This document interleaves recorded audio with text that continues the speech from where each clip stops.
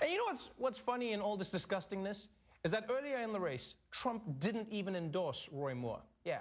Back then, Moore's reputation was as a Bible-thumping defender of Christian values. But then, the sexual misconduct stuff comes out and Trump's like, my man. America, huh? This guy am I right? Yeah. Has been accused by at least 9 women of sexual misconduct while they were teenagers. But the president is standing by his man for a simple reason.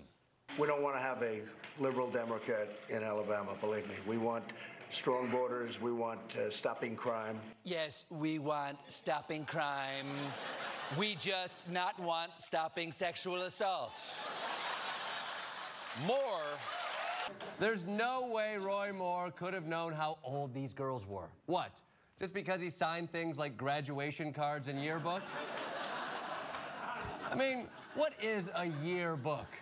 But this race is important, which is why Donald Trump chose this crucial moment to finally endorse Roy Moore. And once Trump does something, you know the swamp dwellers are going to jump right on his coattails.